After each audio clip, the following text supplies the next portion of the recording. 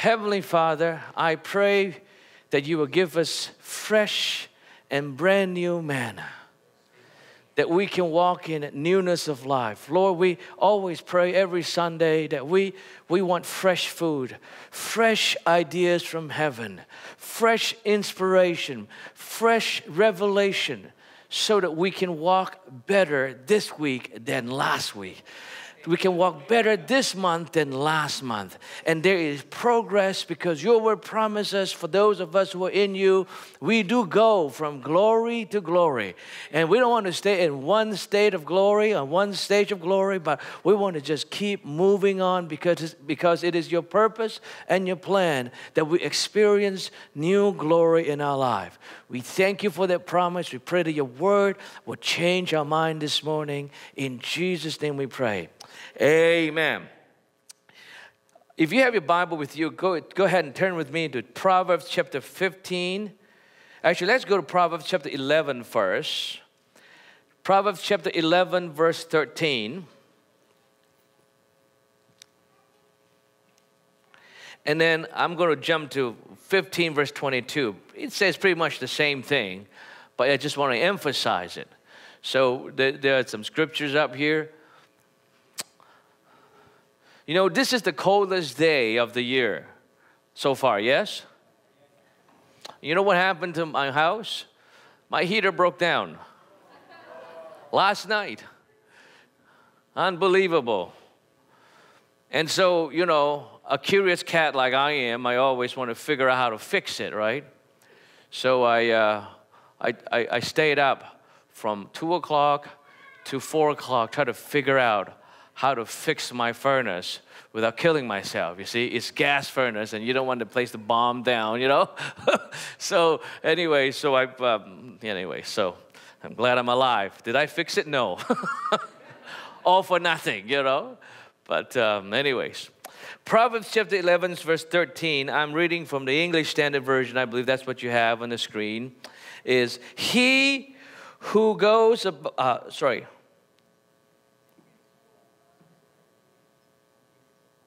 That's not what I want. That's the problem with just sleeping late. Hang on a second here. Let's go to 15:22 first.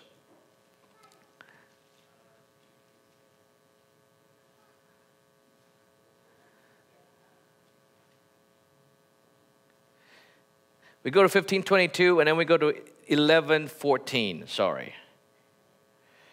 11:14. Okay, so let's read 15. It says, without counsel, plans fail. But with many advisors, they succeed. I'll read it again. Without counsel, plans fail. But with many advisors, they succeed. Okay, let's go to Proverbs chapter 11, verse 14. It says, where there is no guidance, the people fall.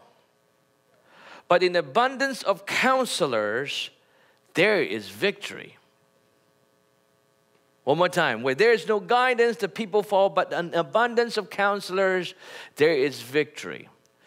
Today, I want to talk about creating your board of directors in life. Your board of directors in life.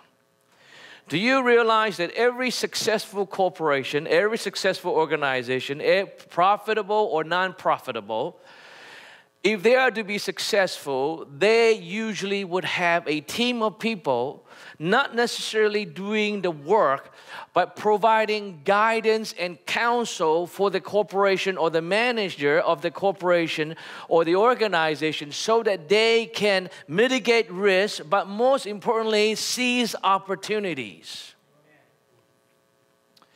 No successful organization would be successful without a board of directors. Now, the board of directors that are being chosen to help guide the company are usually the people that have amazing experience in their industries. They are the champions of industries. And so, for example, you know, you look at a biggest bank of this country called the Royal Bank. the Royal Bank have board of directors with people that have a lot of experiences in government policies, a lot of experiences in foreign government policies, a lot of connection and experience in marketplaces, you know, that they want to invest in. For example, for the people like Royal Bank again, you know, if they want to invest in an oil industry, they need to have an oil man or oil expert who had been championed in the industry to be sitting on their board so that they can know exactly how to invest the many billions of dollars they have in the reserve into a proper vehicle so that they can yield more profits. So each of the board of directors are champions in their own industries, have demonstrated themselves to be successful in what they were doing. And this board of directors are there. Their job mainly is to give advice so that the corporation can be successful. This is a very scriptural concept, as we have just read. Because the Bible says that this kind of concept of having multitudes, board of directors, not just one or two, but multitudes of advice will bring safety, will bring success, will bring victory in our lives. You see, it is the plan of God that we all succeed. I tell you this, if you read Psalms chapter 139, when you have an opportunity to read, in fact, you know, maybe we can go to it. Well, let's go to it. You know, Psalm 139, the Bible actually speaks of how it is the intention of God. Actually, we're not going to have time to read it, so I'm just going to go quickly on this one. So in Psalm 139, you're going to read that God in His plan said that He had written our days in His book. Each and every day of our lives is already written in the book. Did you know that? Did you know that your life is written in a book? Every day of your life is being written out already, even before you were formed. So God has this specific book that He had written out for our days on earth. How many of you know that our God is not one of those novel writers that write bad endings? You know, one of the things that get me really upset watching all those Academy Award winning films, those Academy Award winning films, many of them are have very sad ending because they're very dramatic and they make you think about it all the time because you're so upset about it, you know. And then, you know, all kinds of sad ending surprises, you know. I hate watching movies that have sad endings. I know you know, people say you want to make movies realistic. Seriously, if I want realistic, I just live life. That's realistic. That's reality enough. But if I actually want to be entertained, I want to be entertained and have a happy ending so that I'm happy, right? So anyways, I mean, that's just me. You know, that people have more sophisticated, have a more sophisticated way of being entertained. You know, they want sophisticated movies so that they can have a sophisticated emotional experience, you know, i.e. being sad, you know. But I'm a simple guy, you know. I'm not like a child. I just like those, you know, Iron Man, you know, he wins, you know, at the end, and then Avengers, you know, and they all win at the end, and good guys win, bad guys lose, you know. Yeah. But our God is a God who writes good things about you and about me. My God is interested in your success because He had written a book about it for your success. There is a blueprint for you before you were even born that you will become great and awesome. The Bible also tells us that He had created us in His own image. You know, the image of God is not flawed. The image of God is not failure. It's true that when sin entered into the world, when Adam and Eve, you know, made the decision to not walk in the purpose of God anymore, it's true that they fell short of the glory of God and that those plans of God for human beings were disrupted. But when Jesus came and died on the cross 2,000 years ago, the Bible said that on that cross, He had made you, every single one of you, you and me the righteousness of God. You say, but Pastor, I still messed up, I still sin. It's true, we still make mistakes in our life, but that's what grace comes in. Is that regardless of what you have done, regardless of what you have committed in the past, in His grace, He had made you His righteousness. So you are the righteousness of God, and through Jesus, you are the perfect image that God had intended you to be in Christ Jesus. There is something to be celebrated about. And because of that, you do not have the image of failures. You have an image of success that He had created to fulfill His purpose on this planet Earth. Now, He is not a God that created robots. One of the greatest gifts He had given us as human beings is a gift of freedom. A gift to make choices. He hadn't called us to be robots, but He called us to be intelligent beings to make good decisions. Now watch this.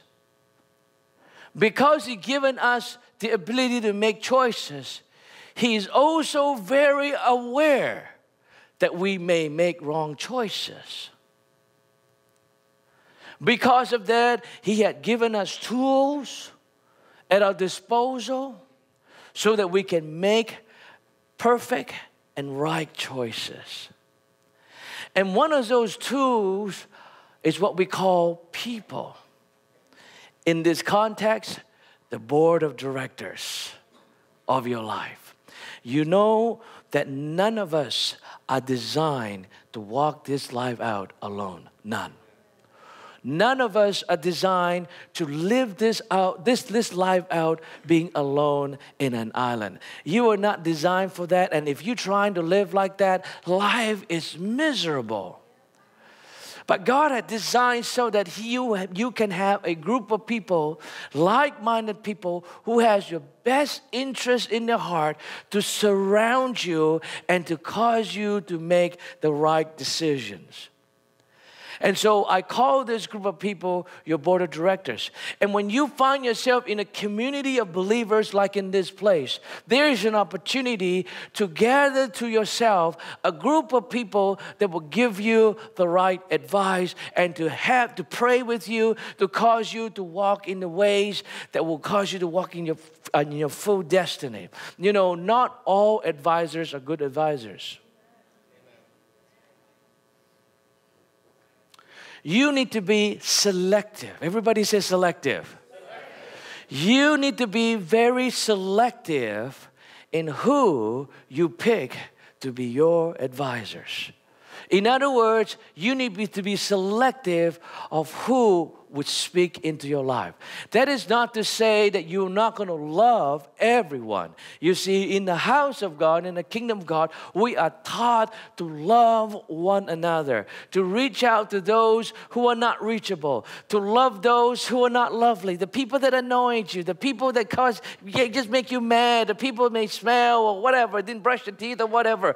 We are to love them, the people that may not be from your culture, speak your language, you may not understand the food they eat, but nonetheless you love them also. That's the love of God. That's the unconditional love that God had placed upon your heart and my heart by the Holy Spirit, the Bible says. You know, that's the love. But we're not talking about that. We're talking about surrounding yourself with people that will speak into your life to cause you to go further, to go higher, to increase your territories.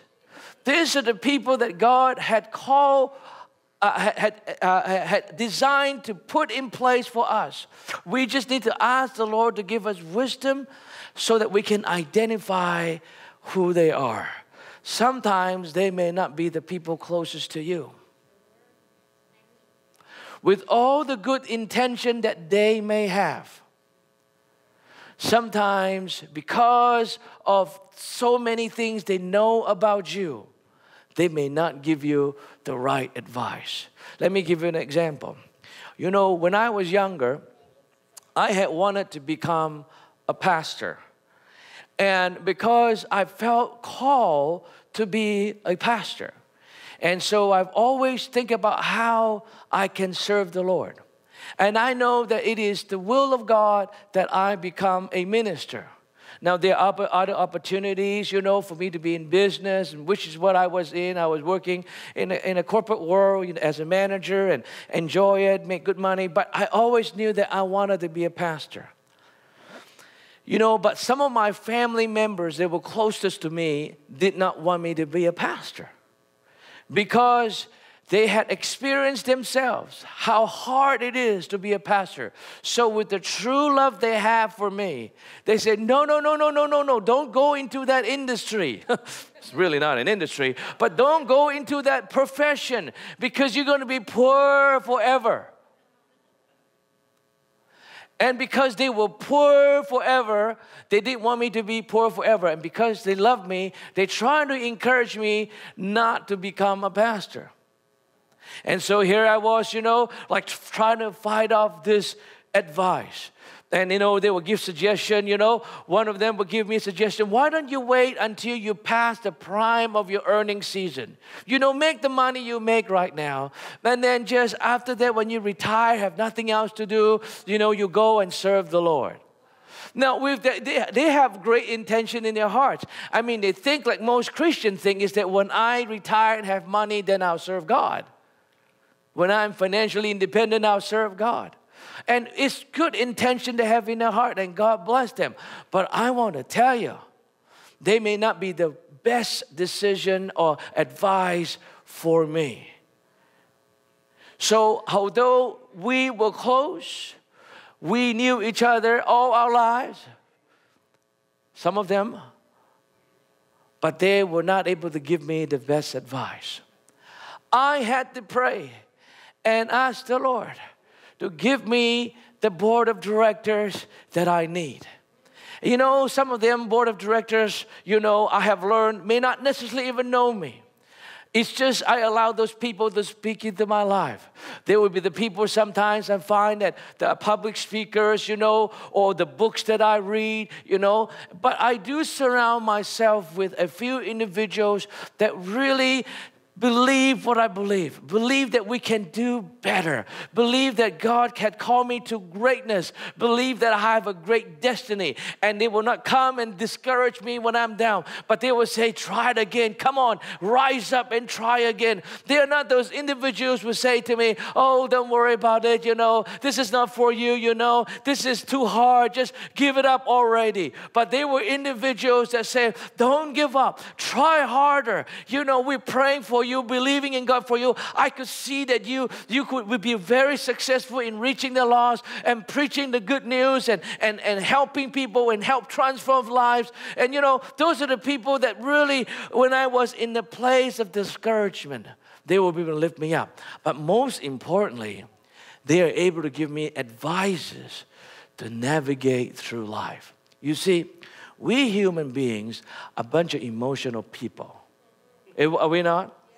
We often make a decision based on how we feel. And so if you're not objective enough, which most of us are not when we are in this emotional twilight zone, as I call it. You make decisions that you would regret in life later on. And you would take chances and take risks unnecessarily. And so what you do is you just make decisions. But those people whom I call it your board of directors, your brothers and sisters that actually have your best interests in mind, they will be able to help you to make decisions outside your emotion. And I want to tell you this, is that when you want to pick a board of directors, pick those that have proven to have heard from God. I'll say it again. Pick those that they have heard from the Lord. The Bible says, how you test the prophets? You test the prophets by seeing whatever they say if they had come to pass. If people say things that had never come to pass, you want to stay away from them. It's the people that had not proven themselves to you of what they say, what they say is going to happen, or their advice have been proven to be sound, you stay away from them. You don't hate them, you don't dislike them, you love them. But on the other hand, the people that have proven themselves in life, the older people, don't mind taking advice from them. I know young people in this generation, in this day and age, we always think that we are the next thing, we're the future. And so the previous generation have no idea what they're talking about. They just know so little. We have experienced more. We know more this day because of the digital age. And the people that are older, they know nothing. But I want to tell you this. The older people, they got tons of deposits in them that you can draw it out from them. If I were you, I would go and look for some of the older people, not all older people, but the older people that have proven themselves in life, and begin to draw from them. Because the Bible teaches us that if you surround yourself with all those people, three things will happen. Number one, safety. Number two, success. Number three, victory. That's what the Bible says. And you are designed to have success and victory and safety. Some versions say that you will be established. What does that mean? It means that you are established so well that you are safe.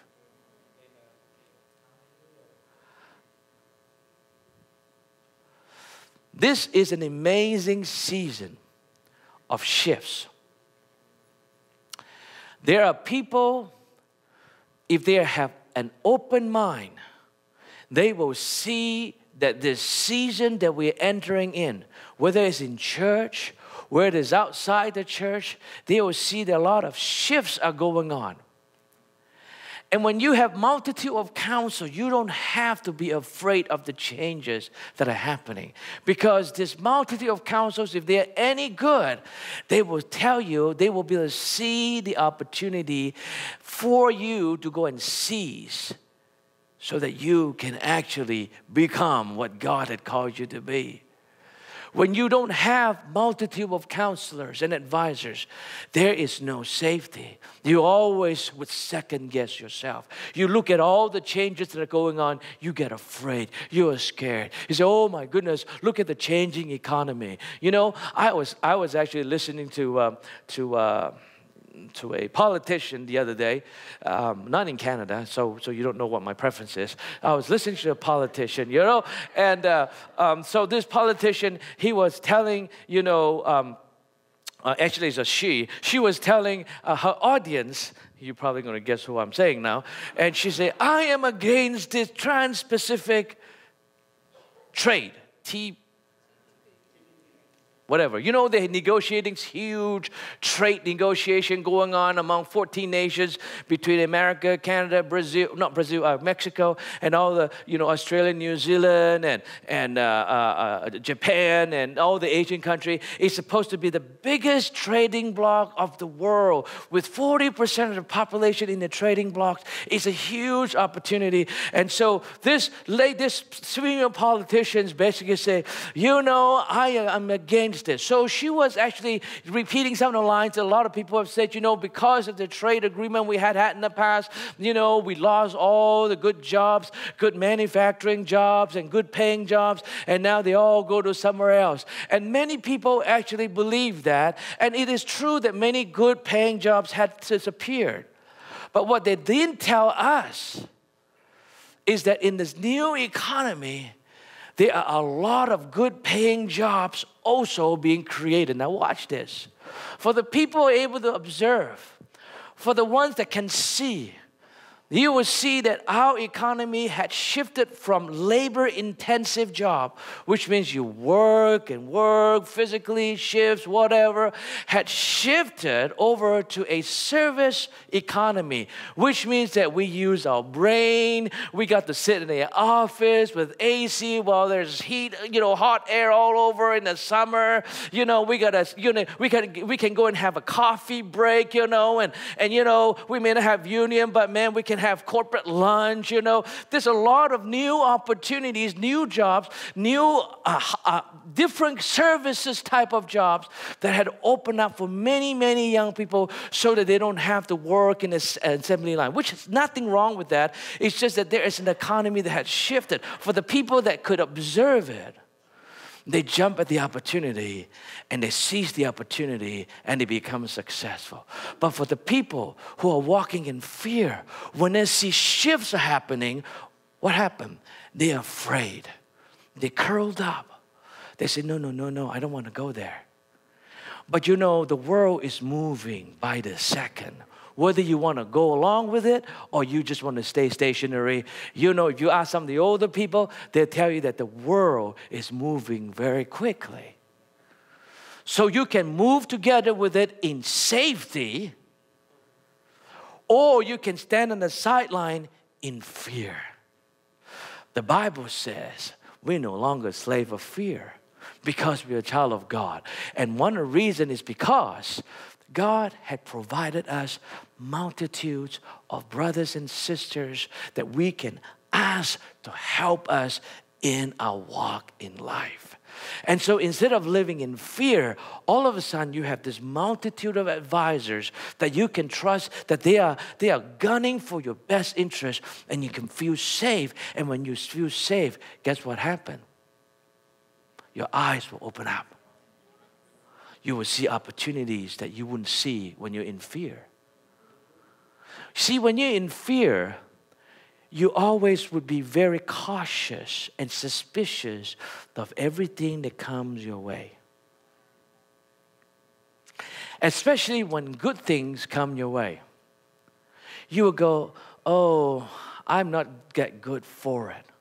But if you have multitude of counselors that will tell you, you are good for it. You are good enough for it.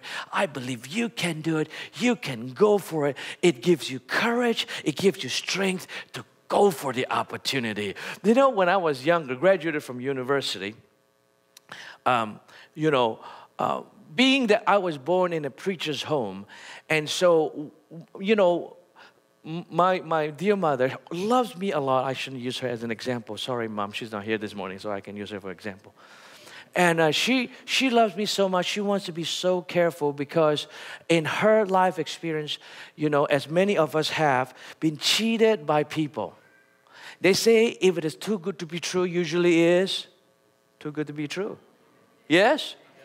So anyways, we were in a poor family, you know, living in a little apartment, you know.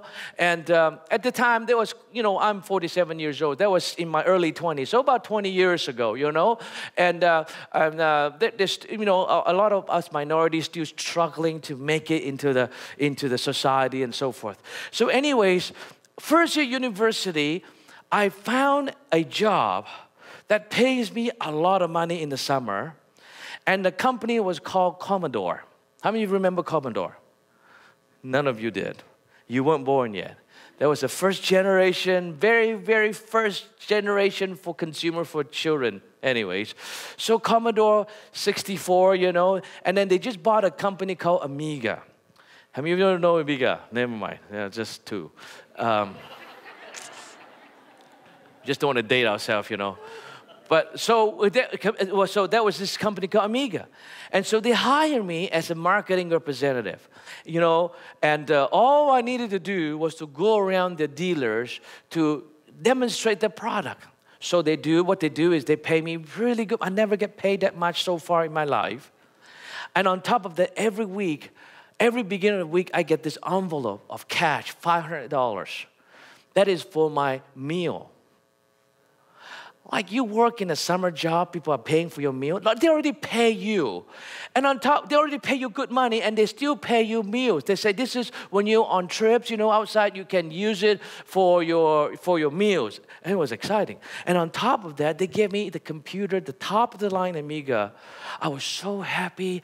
I brought it home and all the software they had. That was amazing.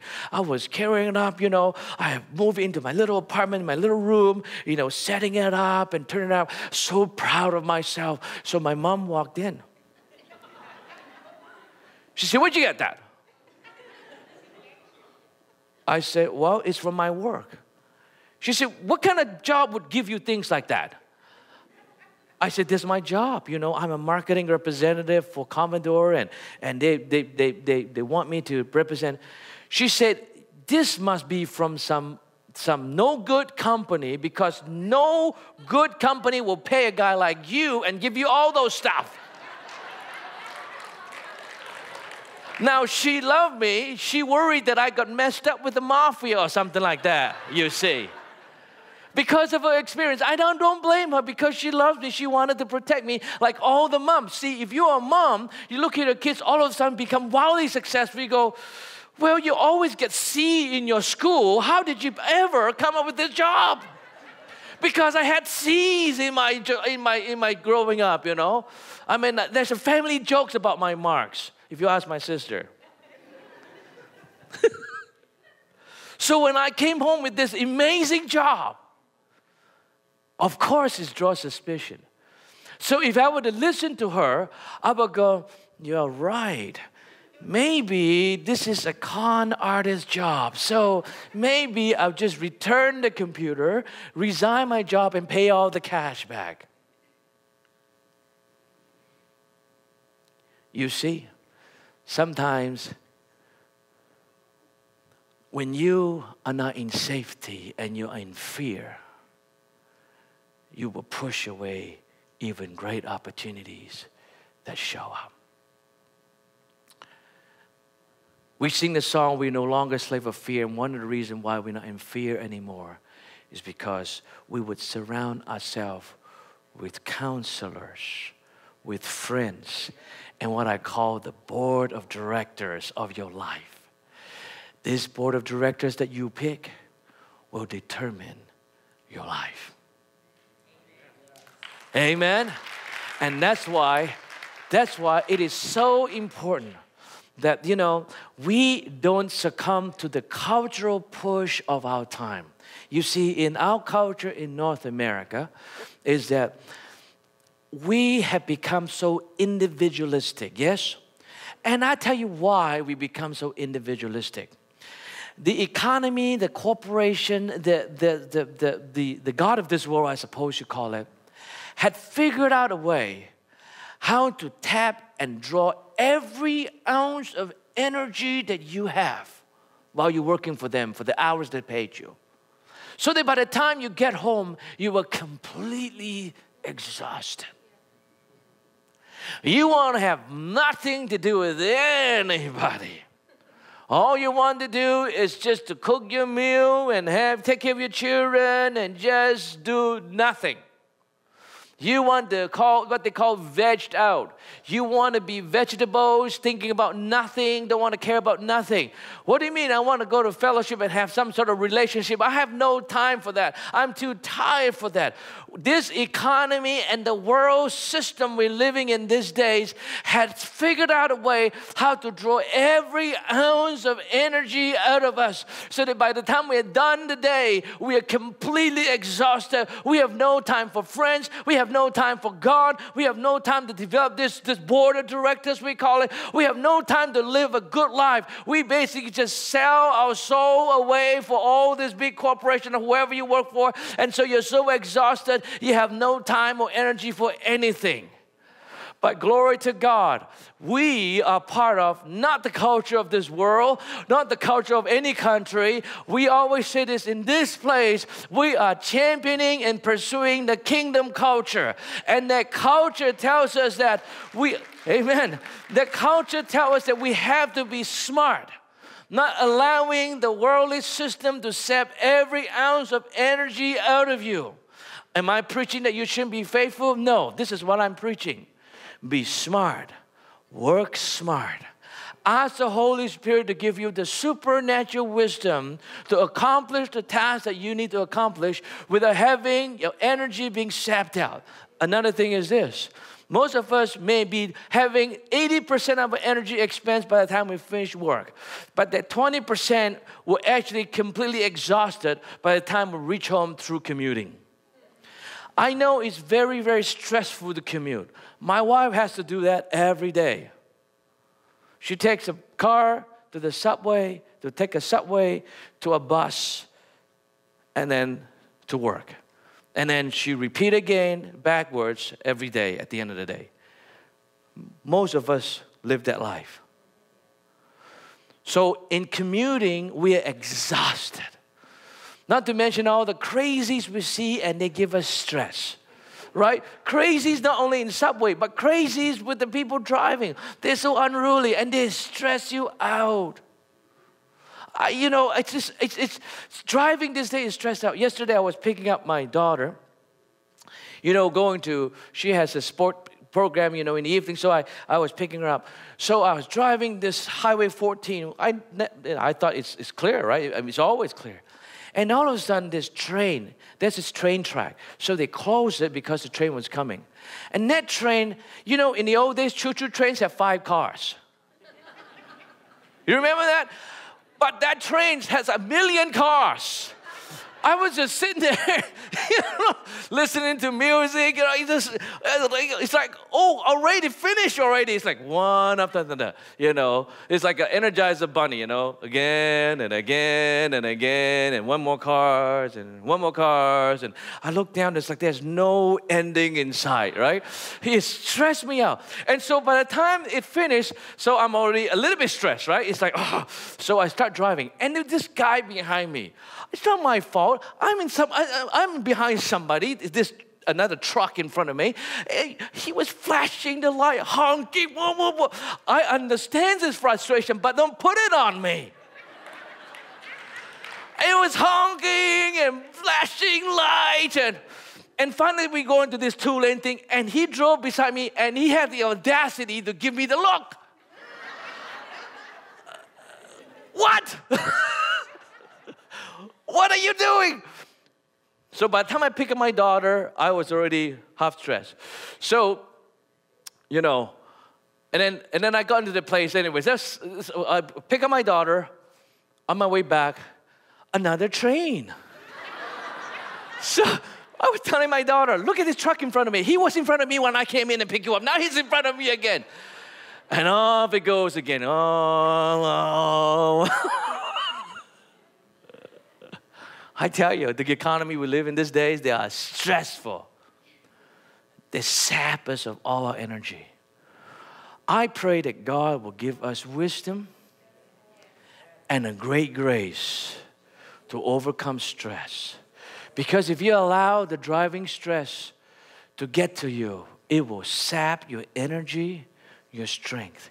And if you allow them to do it so often, by the time you get home, you will have no energy, and so you will live your life alone on an island all the time. What a shame it is that we're not able to live the fullness that God had intended for us to live. In this church, because we believe the Bible, we believe that it is the intention of God, it is the plan of God, it is the purpose of God for us to succeed and live life to its fullest, not only in this lifetime, but in the next life to come. But God had called us to live life to the fullest. He had written a book about us, and that He has created us to succeed and do well in life. We believe that with all our hearts, and He had also given us the tools so that we can succeed. But the enemy of our soul, the enemy of life itself, will always be in a way to add distractions, to cause us to be stressed, to cause us to have our energy being drained out, to cause us to live as an island. And as you know, and I know, when you live in an island, there is great opportunity for you to get distressed, lonely, discouraged, depressed, and eventually be oppressed. Do you know in our society there are many people are oppressed today? Many people are depressed and discouraged, despondent, sitting at home themselves. I was watching a documentary. It was saying that, I can't remember the percentage. There's a high percentage. Some of you can correct me. There's a high percentage of people that are living under depression. And nobody knows. Nobody knows when they're crying. Nobody knows when they're weeping. Nobody knows when they pour themselves over with wine every night. Nobody knows that they're popping pills. Because you know what? When we get out of the place, we all look when I get out of the house, we look just fine. We pretend to be fine. And yet so many are so broken. But God loves them all. And in his perfect will, He wants to draw them out of the hole so that they can be in connection in places like that, and be in fellowship, and create good relationship, and have good people to give them protection, safety, counsel, and victory. That's the God we serve. So from today onwards, I encourage you to do all that you can to look for someone who can be a great board of director for your board, to lead you in a life that God wants to lead you. Godly people, people that believes in the most for you and believe in the best for you. People the people who can see that you can go further than you are. Not those people that discourage you and mock you and put you down, but the people that will lift you up. Debbie, could you come? The worship team, can you come? Amen. Let's give praise to the Lord. So let's pray. Father, I ask this morning that the words that has been spoken will resonate in the hearts of men and women in this room. You have given us so much to bless us, to cause us, to ensure us to succeed in life. And one of those tools that you've given us are people. It's people that we can surround ourselves with, that will encourage us, lift us up, help us to mitigate risks, help us to seize opportunities, encourage us to go more than what we have been and do more than what we can, and encourage us to go further than we can ever possibly go on our own. And I pray that you open our eyes this morning to observe and see those people and invite them into our lives. Not only those that would have personal relationship with us, but also would cause us to listen to different men and women of God. They may be in distance, but had written great books or have preached great preaching that they can actually speak into our life to encourage us to walk out the best life you had purpose for us. In Jesus' name we pray. Amen.